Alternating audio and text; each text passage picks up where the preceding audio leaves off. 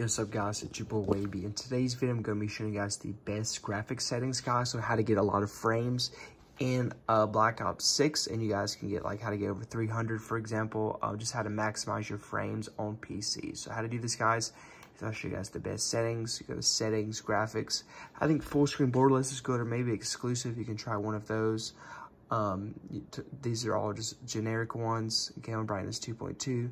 Some like on plus boost. I just like on. You can try different ones. Just you can experiment with that. This is, you can do efficiency or custom and turn these off. Unlimited, native, off, and off for focused. Quality, just do custom off right here.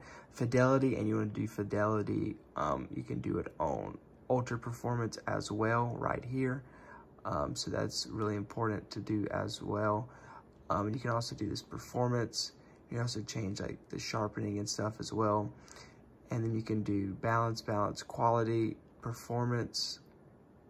And for all these, regeneration off, on, very low. All these are low or off if you can do them. Low, very low, off, low, minimal. I don't know. I just, do minimum. Very low, off, low, off. So you can see kind of right here.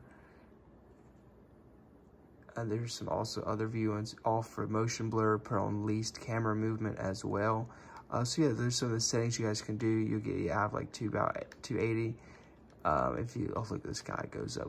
So yeah, let me know this video settings helped you out, and yeah, how many frames you're getting. Also too, guys, I'm going to show you guys the best NVIDIA PC settings to use as well. So here's my refresh rate that I use. Use DisplayPort. You guys can do some of these. I don't really know that as manage 3D settings. So here's some important ones if you guys want to copy them as well. Some of yours may be different, but these are just going to be like your general ones. So yeah, there's some of the ones that I have right there. Change resolution, desktop settings. So here's some of the colors and everything like that.